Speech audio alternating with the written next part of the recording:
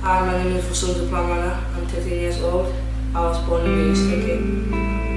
Growing up in my family was not a very easy thing, because when I was 9 years old, my mom died and my dad died.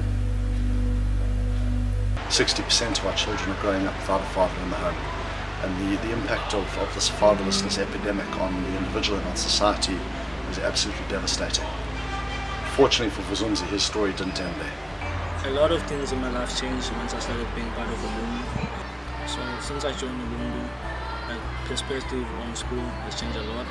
Even though I might play soccer, anything can happen, and if I have school, then that will help me out already. My favorite part about living in the house is the fun that we have around as teammates, and the fun that we have annoying the parents. When a boy joins the Ubuntu Football Academy, first and foremost, he's becoming part of our family. In any great family, what you have to provide for a child is the opportunity for him to maximize his potential. So we run a very unique and innovative school where we do everything we can to help every child fulfill his academic potential. We run a mentorship and leadership program where our real goal is to inspire and equip these young men to become the leaders of tomorrow. And all of this is done within the context of one of the leading youth football development programs in South Africa. Being part of Ubuntu, I've achieved a lot of accomplishments, and one of my biggest ones was being pulled up to the national team. So looking at the education side, I got excellencies in 6 of my subjects. Giving back to my community is something that I really want to do one day.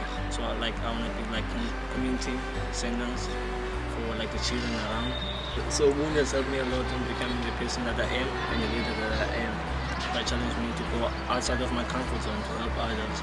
As we continue to grow and as we continue to invest in young men like Vusumzi, it's really important that we continue to grow our family of supporters. And there are a number of ways that you can become involved in the Ubuntu story. Thank you so much for taking the time to listen to this, and we'd love to hear from you.